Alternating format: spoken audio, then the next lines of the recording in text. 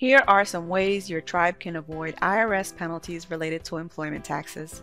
This is especially important when you hire new employees and file tax returns. There are 4 main things to consider: identification numbers, timeliness, accuracy, and resources for help.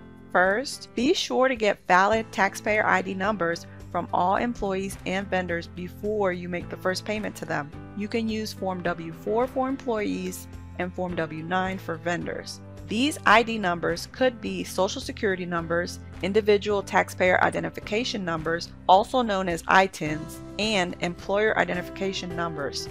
Second, make tax deposits on time. If your tax liability reaches $100,000, remember, you must deposit the tax so the IRS receives it by the next business day.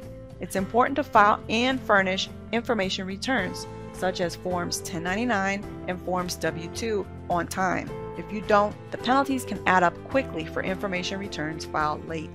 Remember to respond to notices right away. Next, remember to verify the information before filing Forms 941 and W-2. Check your payroll records against totals reported on Forms 941 and W-3 to make sure they match exactly. Check Form 941 and Schedule B to make sure the total tax liability matches exactly between the 2 forms. The same applies to Form 945 and Form 945A. Finally, keep publications 15, 15A, 15B, 15T, 5343, and 4268 nearby for guidance. These will help you go through the process of paying and reporting employment taxes. Visit irs.gov/tribes for more information.